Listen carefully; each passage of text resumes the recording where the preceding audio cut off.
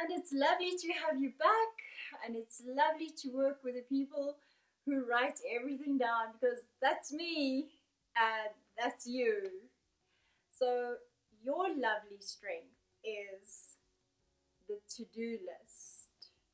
It's on your diary, it's on your wall. If you don't see it on your wall anymore, take it down, do it over. Oh, otherwise it's on your phone, but it's there, your to-do list. To-do lists are also time management. First, write what is most important and then those less important.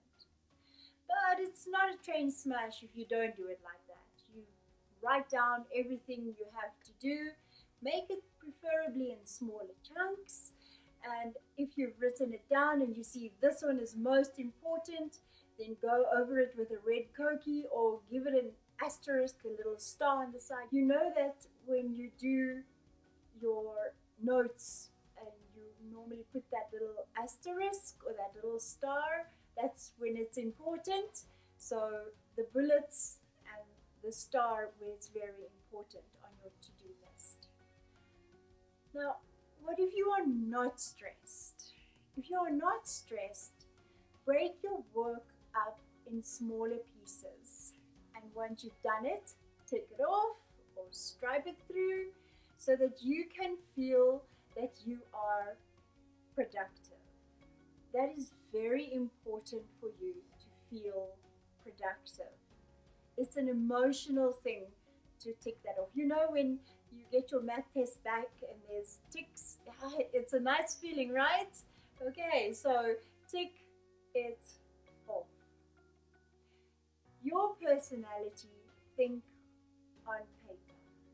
Your thoughts should be on paper. Otherwise, you feel overwhelmed. Now, let me give you a secret tip.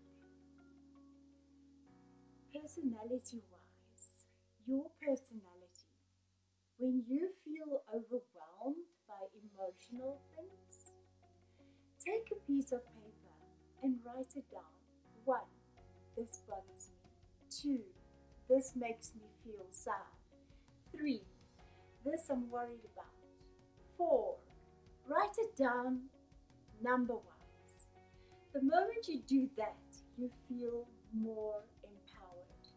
You will feel less overwhelmed. Because when we think about the things that bothers us, or you're an extrovert, you talk to someone, they ask how you are, you say, this is bothering me, that's happening, it becomes overwhelming. So when you feel emotionally overwhelmed, write it down in number format, and you will see that you will feel less overwhelmed. So that's just a golden secret that I have for our kind of personality. So for you and your personality, the golden rule is write it down. With the next video, we're talking about tips for study methods that is for everybody. See you there. Ciao.